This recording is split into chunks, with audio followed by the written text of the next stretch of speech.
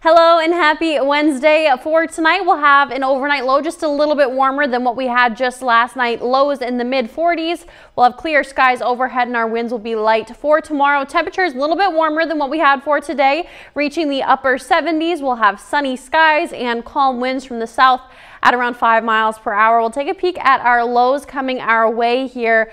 Soon enough here, we're going to see areas of patchy frost, and then we're going to see widespread frost once we get to the beginning portions of next week as well. Just seeing a couple more days yet where we're not yet having that frost. Moving on to our forecasted highs.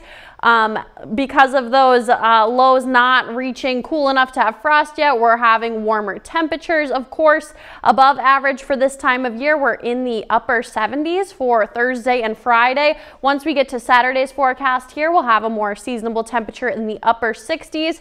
And then here are some of our days here where we'll start with some patchy frost. Moving on to widespread frost as we get further into next week. We'll have a high of 58 degrees for Sunday, coming down to highs in the mid 50s for Monday and even into the early portions of next week as well. Moving on to our rain chances here. We're staying dry throughout the majority of our extended forecast. We're just seeing some very slight hit or miss chances for this weekend.